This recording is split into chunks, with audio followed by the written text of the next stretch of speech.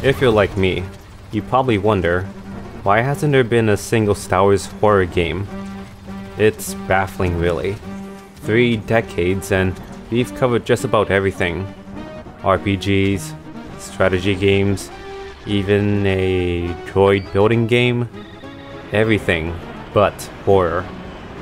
However, just because there hasn't been a horror-themed Star Wars game doesn't mean there weren't any horror elements in the expansive library. That does beg the question then, what are the scariest Star Wars games ever made? Let's find out. Yes, this video is late. I wanted to get this out by Halloween, but real-life work drop-kicked me out of nowhere. Still, at least I think it's safe to say that no one else has made a video on this topic. Second, I have to admit though, I haven't played every single game in the LucasArts catalog, though I'm pretty sure I've covered all the relevant ones. Unless something like Squadrons has paranormal activity in space. And unsurprisingly, what's scary to me doesn't apply to everyone else. Nostalgia might very much have a big factor in what I consider the scariest Star Wars games out there, but I'll try my best to argue why. Without further ado, let's count down the scariest Star Wars games ever made.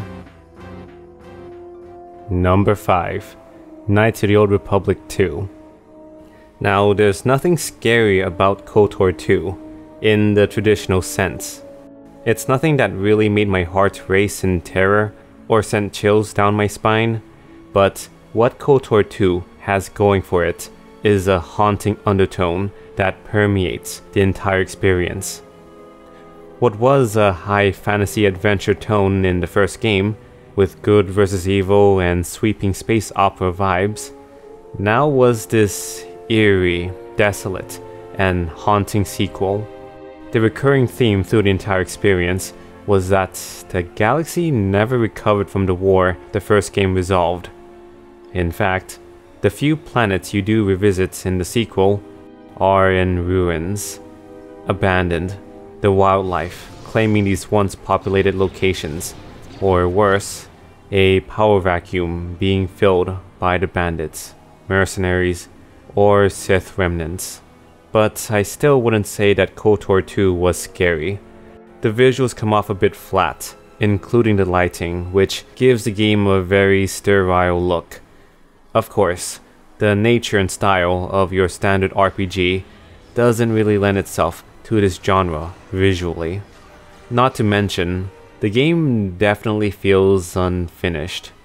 Scenes like this feels like it's missing a lot of polish and decor, thus looking very empty.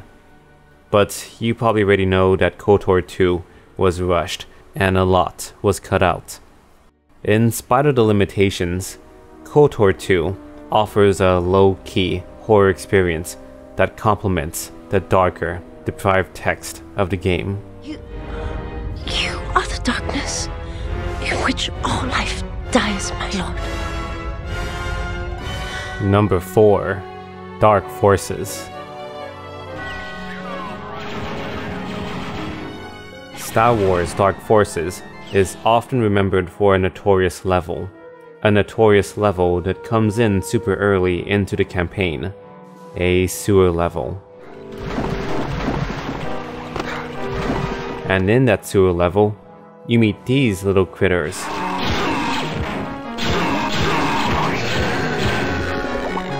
Dianogas, or space octopus basically. The same ones that pulled Luke underwater in episode 4. They not only ambush you while in the sewer water, but the game also throws you at them in pitch darkness. You either need to rely on your flashlight, night vision, or your blast of fire to illuminate the place. There's also the crate dragons that you literally have a punch out with. Yes, Kyle Katarn. Not only did he steal the Death Star plans in the EU, but he also discombobulated some crate dragons with his bare fists. It's also worth mentioning how Dark Troopers, specifically the Phase 1 design, come off like these mechanical monstrosities, marching up towards you like a Terminator. Dark Forces earns its place at number 4. Number 3, Jedi Knight. This looks interesting.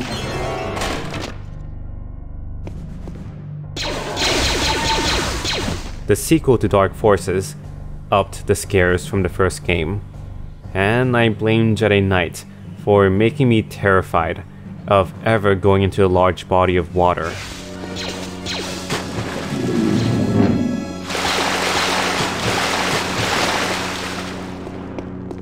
The sequel just loves throwing you into these big pools, which not only look terrifying in scale,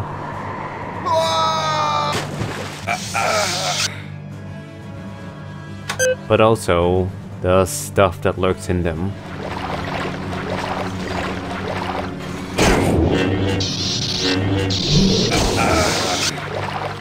You also got these weird looking jellyfish too, and the game does bring back crate dragons. You enter this pitch dark room, and inside, you see stormtroopers being strewn apart. And then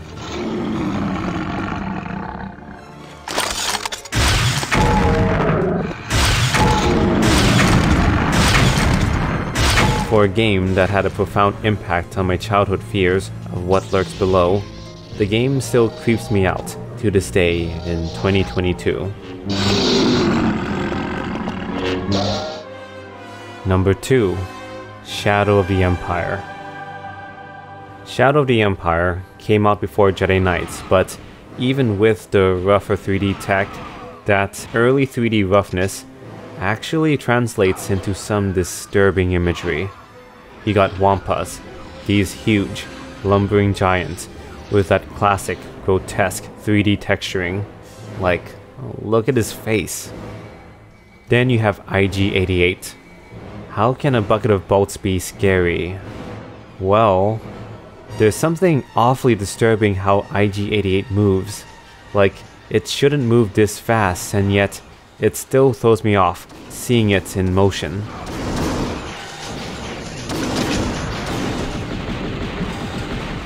And lastly, the final level gave us 2 nasty surprises. You got this sickly green, foul look to the sewers, and in that mucky poo water are Dianogas again. But the absolute worst, most terrifying of all, comes later.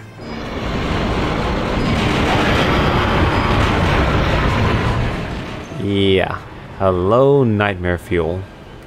Not only did you have to shoot these tentacles with these barbed spikes sticking out, but this overgrown Dianoga also had these sharp teeth lined in its maw. Eesh. It goes to show you how that early 3D roughness combined with the monster designs can translate into some really disturbing imagery. Number 1, Mysteries of the Sith. Mysteries of the Sith is the scariest Star Wars game ever produced. While the prison section deserves honorable mention for the rundown, grimy decor and the subsequent fight with the Rancor,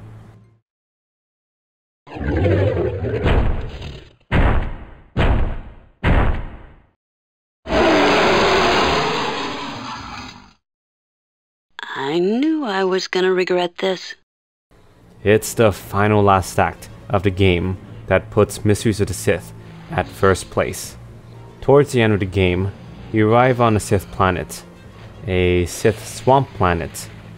Lightning flashing incessantly, beasts hiding around the corner, and this whole swamp segment is filled with these traps that suck you under, sometimes to your watery grave.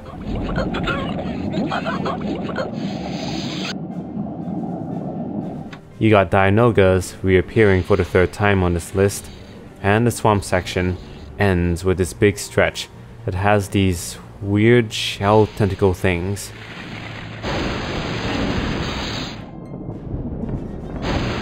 Once again, These games are why I fear large bodies of water. The nightmare doesn't end there though, because the Sith Temple itself hides a lot of horrors too. You got Sith statues that come to life. These incredibly lethal feline beasts. These mutant homunculus assassins, which apparently are Nogri assassins.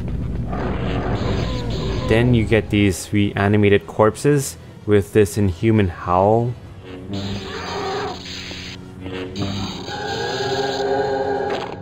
But the MVP of the last section of the game has to be the temple itself. The whole Sith Temple is dread-inducing, with this sinister dark tone to everything. It's truly twisted looking, and for a game released in 1998, it's stunning how disturbing it is. I genuinely can't think of any game from this time period, given the limited hardware, that would compete with this. With the terrifying cast of creatures and impeccable nightmare visual direction, this is why Mysteries of the Sith is my #1 pick for the scariest Star Wars game ever released. I'm Sam Blips, and happy belated Halloween, everyone. Agree, disagree, let me know in the comments, because again, I haven't played all the games and I'm really curious if you have a different list on your mind. With that said, I'd like to thank the T and Farmer Dude for supporting me on Patreon. If you enjoyed this video, I'd appreciate any support, whether liking the video, commenting on it, or subscribing. And if you can, support me on Patreon. You enjoy benefits like being credited at the end of the videos. I also have a Discord group in case you'd like to discuss Star Wars, games, or even share your own creative projects, because I'm happy to give any feedback. Thanks, and take care everyone.